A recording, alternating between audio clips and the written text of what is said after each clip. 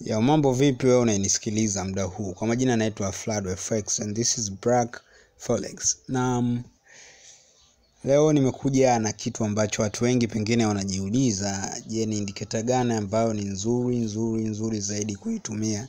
Na leo kupitia mafunzo yangu hapa kwenye my YouTube channel nitaenda kukuambia. Lakini before that, kwa kawaida forex trader yoyote yule ambaye anataka kuanza business na pengine tayari ameiva, mara nyingi kitu ambacho huwa anafuatilia na anakuwa makini sana ni broker. Sometimes tunawaita dealer, na kwa Kiswahili pengine itakuwa vizuri kutumia jina dalali. So hawa ni moja wa watu ambao wanafanya sasa wanakuwa kama daraja kuwezesha transaction kati yako wewe na soko. Okay. Lakini unadhani sababu ni ipi kwa nini watu wanabagua mabrokers fulani na mabroker wengine? Hilo ni swali ambalo natakiwa ujiulize. Lakini at the same time inatakiwa ujiulize, unadhani broker ana msaada wowote kwa forex trader? Unadhani kwamba forex trader ambaye yuko efficient, yuko vizuri? Je, kuna madhara yoyote pengine ya yeye kuchagua broker? Hayo ni maswali ambayo unatakiwa ujiulize kabla tujaingia kwenye main topic, na unaweza ukajibu hapo chini kwenye comment section. Direct niende kwenye jibu la indicator gani ni nzuri. Indicator ni nzuri kutumia?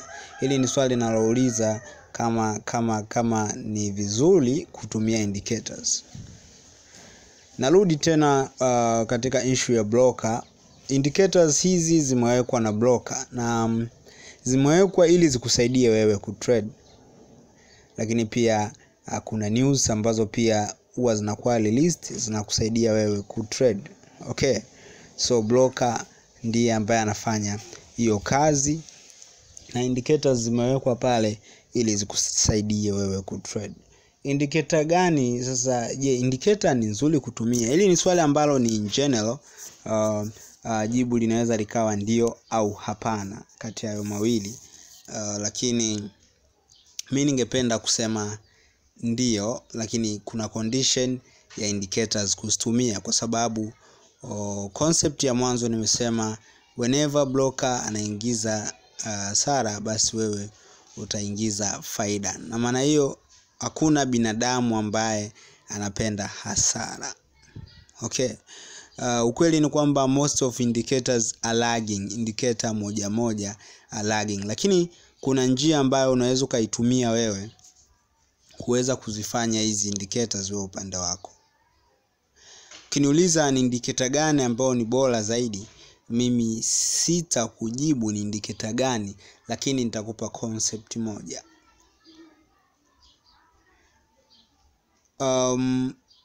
Tuna strategies nyingi tu ambazo pengine uzifahamu, ambazo zimetengenezwa kwa mkusanyiko wa indicators. Sikushauri utumie indicator kama indicator na uwe na 100% ya kwamba utabai au utaseli. Huwezi ukatumia indicator moja hiyo kufahamu mwelekeo wa soko. Huwezi ukachukua moving average ile moja, labda simple moving average, alafu tutumie hiyo ikuonyeshe direction. That's why tuna moving average crossover, ambapo unakuwa na moving averages mbili. Kwa maana nyingine ni kwamba indicators sio mbaya, ni nzuri, lakini pale ambapo tu zinakuwa combined. Lakini pale unavyotumia indicator kama indicator moja, mfano una trade kwa Bollinger Band peke yake, then you are sure 100% utakuwa sahihi au stochastic. I'm telling you the truth ni kwamba hata kama ukipata itakuwa tu ni kwamba ni miujiza. Lakini the best way kutumia indicators ni pale indicators zinavyokuwa in combination. Kwa mfano kwenye moving average crossover strategy, lakini pia kuna BBMA strategy. Hii ni strategy ambayo inatumia Bollinger Bands pamoja na moving average. BBMA. So BB ni Bollinger Bands, MA ni moving average. It is one of the trending strategy. Ni moja ya strategy ambazo zina trend sana mitandaoni, na hii ipo katika sehemu mbili, kuna basic na kuna advanced. Na aliyegundua anajulikana kama Omar Ali, na huyu anatokea Malaysia. na hata PDF zake nyingi kwenye magrupu utazikuta zipo kwenye lugha fulani ambayo nadhani itakuwa inatumika huko Malaysia. Lakini ukiachana na hayo, ni strategy ambayo imepatikana kwa combination of indicators, sio indicator moja. Sio kama unanielewa. So indicators watu wengi wanazizalau, lakini indicators hizi mimi naweza nikasema ndo tuna bring one of the best strategies. BBMA advanced ni moja ya strategy ambao watu wengi pengine ndio ambao wanaitegemea zaidi, traders wengi wa forex ambao hawataki complication ya kuwa na strategy nyingi kuunguza vichwa vyao. Ni moja ya strategy ambao naamini ukiitumia ina accuracy zaidi ya accuracy 75, na hii ni indicator ambayo, hii ni strategy ambayo inatumika sana kwa sasa. Kwa maana nyingine nimalizie tu kwa kusema kwamba it is not true ukisema kwamba indicators hutumii kabisa. Hiyo itakuwa kweli, kwa sababu combination wa indicators tofauti mara nyingi zinakuja kutuletea majibu ambayo ni mazuri, na sometimes tunatumia hizi indicators kuwa na strategy. Okay, so sometimes mtu unaweza kukuta amecombine stochastic pamoja na moving averages. Okay, so it is all about wewe unaitumia vipi hiyo indicator.